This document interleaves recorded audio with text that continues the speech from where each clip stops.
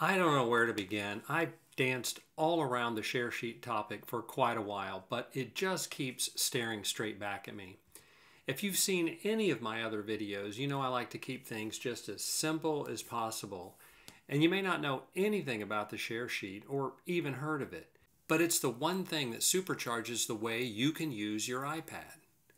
Okay, seriously, I'm going to do my best to keep this simple. Hi, my name is Rich and welcome to the channel. I make easy to follow videos for seniors and beginners on how to use your iPad and iPhone. And if you find this video helpful, please consider subscribing. I mean, it's free, so why not? All right, today we're going to dive into the share sheet.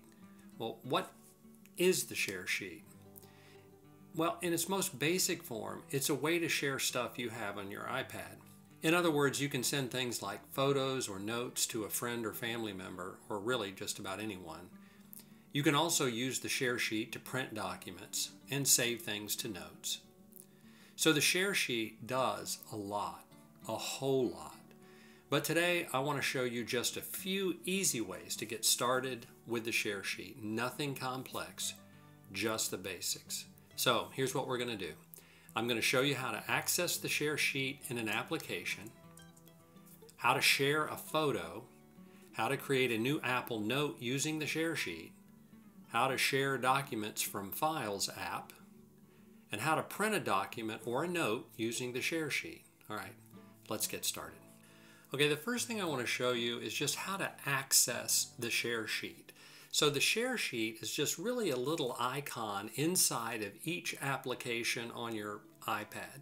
Well, maybe not each application, but most of the applications. So let me show you what I'm talking about. If you go into Photos app, and okay, we'll choose that photo of Cooper, my awesome golden retriever, and you tap on it, you're going to see a little square with an arrow coming out of it right there. That gives you access to the share sheet. If you tap on it, you can now do a bunch of different things. You can airdrop this picture or send it to a text message. You can email it or put it in a note. You can add it to reminders or a variety of different things based upon the applications you have on your iPhone. You can also copy it, or you can add it to a shared photo album. You can duplicate it.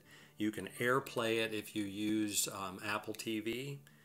You can set it as your wallpaper. You can save it to files. You can even assign it to a contact. So if you took a picture of a family member, you could go in here and assign that picture to a contact in the Contacts app.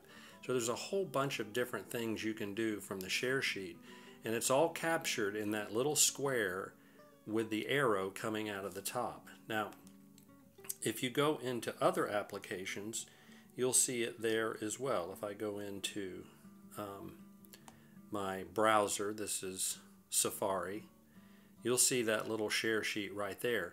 And the share sheet is contextual. So when you open it up, based upon the application you're in, it'll do different things. So if I tap on the share sheet while here, I can add this website to a reading list. I can add it as a bookmark. I can add it to favorites. I can do a quick note with it. I can also airdrop it and message it and some of the other things that were on the Photos app share sheet. Then there are some specific things that apply only to the share sheet in Safari. But the main thing I want you to see is that you access the share sheet by tapping on the little square with the arrow coming out of it. Okay, the next thing I want to show you is how to actually use the share sheet. So let's go back into the photos. I'll show you how to share a photo using the share sheet. So we'll take Cooper here again, and I'm going to tap on the share sheet, and I'm going to send this picture to my daughter via messages. So I'll just tap on messages, and it automatically opens messages, and I'll type in Lindsay, oops, and then I'll just tap the little blue circle with a white arrow in it, just like you see in the Messages app, And now I've just sent her a picture of Cooper. And it was that quick and that easy. I didn't have to open the Messages app or anything. I'm just in my photos, I tap the share sheet, I tap the Messages app, and I send it to Lindsay, and that's it. It's really that simple. And that's how you share a photo with the share sheet. The next thing I want to show you is how to create an Apple Note from the share sheet. So a lot of times I do research for these videos and I'm on the web and I'm trying to find out how people do things differently and learn all about the apps before I make these videos. So once again, if we go back into Safari, we'll go to my web page, Videos for Seniors here, and I'm going to tap the share sheet and I'm going to tap on Notes. And I'm going to make it a new note, and I'll type in my website. This is what's going to actually be saved as a note in Apple Notes. And now I just click Save. And if I go back to Apple Notes, you'll see the link right there. And I typed in my website just like that. And the good thing about it is it gave a little thumbnail of my website, and it's actually a hyperlink. So if I just tap on it, I get taken back to Safari where my website is. And that's a great way to keep track of stuff. If you're reading some interesting things in the Safari browser and you want to save them to a note, all you do is go to the share sheet and share it and save it to an Apple Note. Now you can come back and read it at your leisure or review it whenever you need to. It's that simple. The next thing I want to show you is how to share a document from the files. So I made a video on the Files app, link in the description below. If you go into the Files app, I'll go to on my iPad. I'm going to go to a folder I named My Local Folder. You may not have a folder named that. I just created that and I put some things in there. And here I've got a picture from my website. So now I want to share this. So again, I just tap the little share sheet. And this time I'm going to send it via email to myself right there. And then I just hit the little send icon. And off it went. So I've now taken a photo that I had in the Files app and I've sent it via email. But you can do that with any file. It doesn't have to be a photo. If I go to iCloud and I go to here, I've got a scanned document here. I will share that as well, and I'll do the same thing. I'll email it.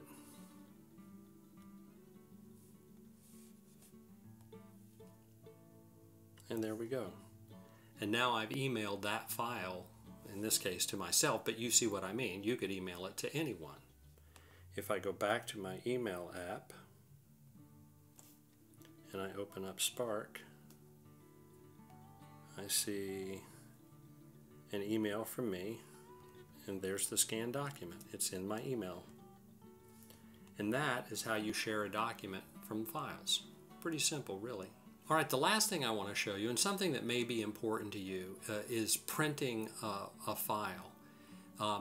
You know, we live in a digital world, and most of the time you want to keep stuff on your iPad, but I don't know about you. For me, sometimes I just need something to be printed. I need it on a piece of paper. I don't want it on my iPad. I don't want it on my iPhone. I just want a piece of paper. So this is how you do that. We'll go back to the Files app, and we'll go to, on my iPad, my local folder, and here's the tip list for today's video that I'm making now. And now I'm going to print this out to my local printer.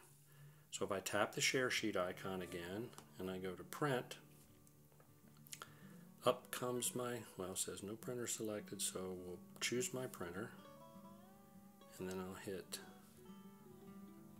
print, and now it's printed. And when I go down to my printer and pick it up, I get this printed sheet of paper. And that's handy because sometimes I still like paper and I just want it on paper. But that is how you print a file using the share sheet from the Files app.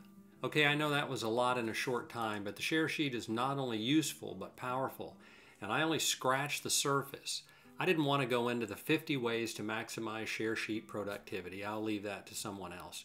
I just wanted to give you a quick start guide of sorts that'll get you up and running without a bunch of fuss. And I surely hope this video accomplished that. Let me know how you use the share sheet in the comments below. I'd love to know.